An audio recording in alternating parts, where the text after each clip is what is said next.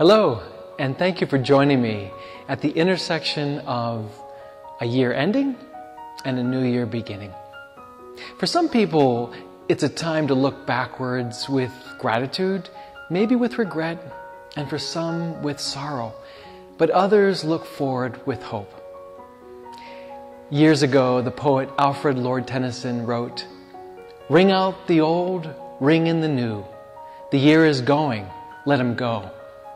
Ring out the false, ring in the true." And it's true that this new year affords us the opportunity to do just that, to ring in the new. But Redemptorists, wherever we serve and whenever we preach, we share the good news that we don't have to wait for a new year or a new month or even tomorrow. God's nickname is Emmanuel, which translated means God is here now, which means that we can ring out the false and bring in the new.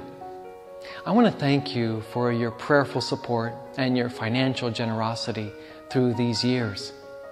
This new year is our way of saying thank you to you, but also for us to be thankful to God, because certainly it is God, Emmanuel, who invites us to look at new possibilities as Redemptorists in 76 countries worldwide preach the gospel of new possibilities, new beginnings. Thank you for the impact that you have on our ministries. And as 2012 ends, I promise to celebrate a Mass for you and your intentions on New Year's Eve.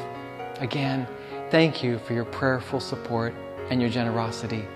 And Feliz Año Nuevo. Happy New Year. May God bless you, the Father, the Son, and the Holy Spirit.